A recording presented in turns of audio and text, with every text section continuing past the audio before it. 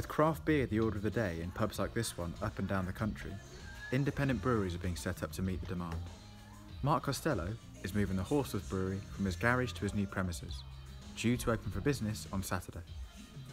As a site, we're tending to go a little bit more local in what we're doing as well. So you've got a combination, better beer, a better product basically, and you've got people who are working hard to do it, and people appreciate the story. It's mainly going to be a brewery.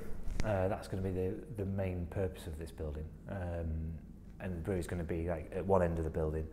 But then I am going to open up ideally on a Friday evening and Saturday afternoon. There's a bit of a drinking place, somewhere where hopefully you can have a nice few pints, you know, in a nice quiet environment. So yeah, and people, I'm hoping to have some bottles in as well eventually to sell them here as well. So you can kind of buy it straight from the brewery. And, you know, don't get much better than that, I don't think.